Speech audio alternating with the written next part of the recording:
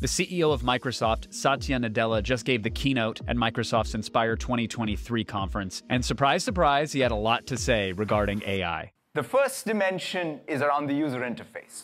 He thinks interfaces are going to change, and in the future, it's going to be natural language conversation. You're going to type or talk with a machine, and it's going to use a reasoning engine, and that reasoning engine is going to sit on top of all of your data. Let's quickly walk through the 5 things that Satya Nadella was excited to talk about. Number 1. Bing Chat Enterprise. Whenever you're having a conversation with an AI, you might want to ask yourself, who's on the other side? Because yes, you're chatting with a machine, but there's some very real human beings that have access to every question, every piece of data that you feed into the machine, and that could present some massive security issues for certain companies. Bing Chat Enterprise aims to change all of that. What they're promising is that you're going to have a secure chat with your own GPT. That means when you upload a file, it stays sandboxed within your own environment. No one else has access to it, no outside eyes can see it. If it has to query the web, which it can still do, it will not take the data that you give it and query that against the web. When you're done with your conversation, everything is deleted, so someone's not discovering it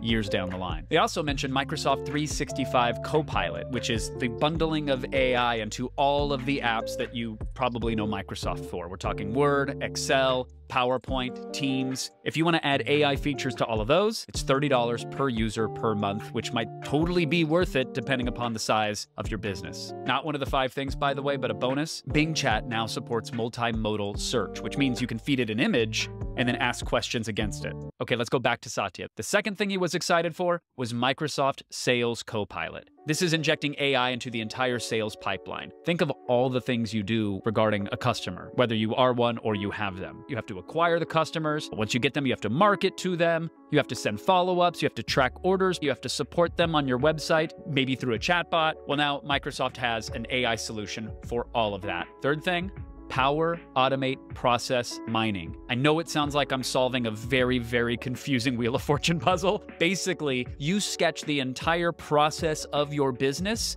into a flowchart and give it all the info you can, and artificial intelligence is going to analyze that entire pipeline and then give you some pointers or some tips on how you can inject AI to automate things and make them far more efficient. Fourth, as if we didn't know it already, he's got bumper stickers all over his Subaru. Microsoft loves open AI. We love everything about OpenAI. Microsoft has Azure, which is their cloud computing platform. That's what powers OpenAI, and they're increasing capabilities in North America as well as Europe, and they're launching in Asia. Microsoft loves open source. And to prove that, they're supporting other AI models. For example, Meta's LLAMA 2 AI model is now supported on Azure. They showed off the Azure AI Studio, which is now becoming a central hub for all things AI. Number 5 was the AI Cloud Partnership Program. And this is going to span everything, right? It's going to be about partners who are startups, ISVs, and system integrators. A little lip service to the people that were in the room and watching, because the Microsoft Inspire event is all about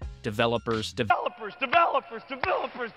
Microsoft's Inspire conference is not over by any stretch. It's going on for the next 2 days. If any major news comes out, you know we're going to have it here on this channel, as well as on our podcast, AI for Humans. So if you like this, click the heart, leave a comment if you have specific questions. All of it helps us out. Thanks.